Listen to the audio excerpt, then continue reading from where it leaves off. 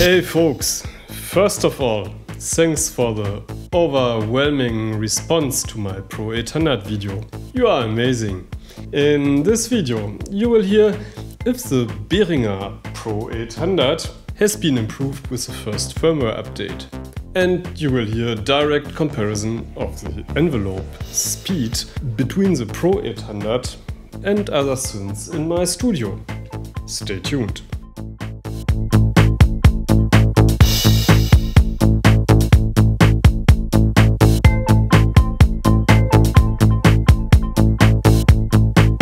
Firmware update 1.2.0. You can update without any problems via the Synth-Tribe app. Don't forget to download the newest version of the app in case your current version can't find the PRO-800. The app also comes with a full-featured editor for the PRO-800. At least on Mac you can use it alongside your DAW. This makes it much easier for you to access the global parameters and to save and recall your own presets. And of course, there are the famous envelope speed settings. A nice macro, however, would be nice for Ableton. Who makes one? Other than that, I don't know what the changes in the new firmware really are, as I couldn't find a release note. But I have to disappoint you about the envelopes. They are still terribly slow. I also found that the arpeggiator has a tendency to lose notes during external USB sync. Since I did not want to make a troubleshooting and beta test video, I decided not to do that and used the internal arpeggiator from Ableton for the following sound examples. The synths without MIDI use their own arpeggiator.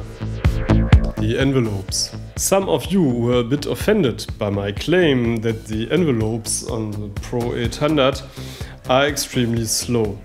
And I can reassure you, I have studied this quick start guide in detail. I knew that there were different envelope characteristics in the menu. In my 80s demo and background track, I also used this setting for the sounds. And at this point, a shout out to Tom Noyes, who made some super interesting PRO-800 videos and even presented a clever workaround by reversing the envelope. Don't miss this one. However, I deliberately made the sound demo during the overview tour with the init sound that Behringer offers after unpacking when you select the empty bank B. And this includes the slow envelope curve.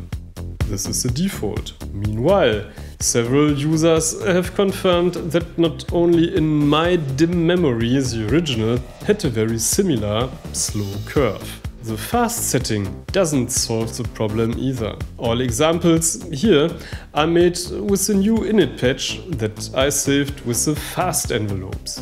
Next to the filter, envelopes are the salt in a synthesizer's soup.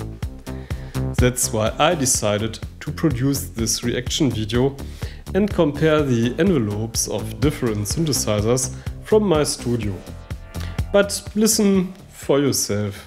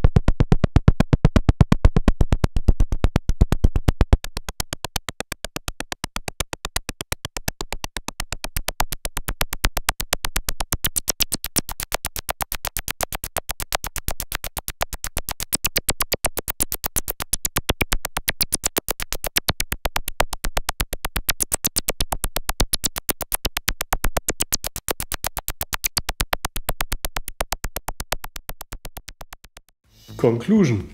Of course, this is a rather unscientific approach, but it is what you hear.